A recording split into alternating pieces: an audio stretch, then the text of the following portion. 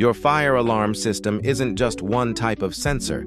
It's a network of highly specialized technologies, and knowing the difference is key to complete protection. We primarily use two types of devices, starting with smoke detectors, which come in two forms.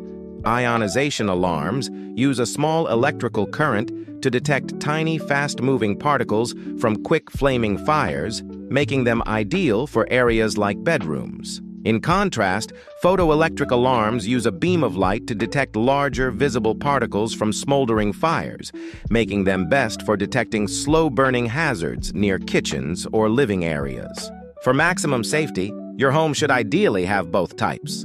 The second primary device is the heat detector, which is not triggered by smoke, but by a rapid rise in ambient temperature or when the temperature reaches a specific fixed point. These are essential for areas like garages or kitchens where normal smoke or steam would cause false alarms. Understanding this science, that different fires are detected differently, is your first step toward effective system placement and maintenance. This is your essential safe decode technology lesson. Follow us for more decoded science that keeps your alarm system effective.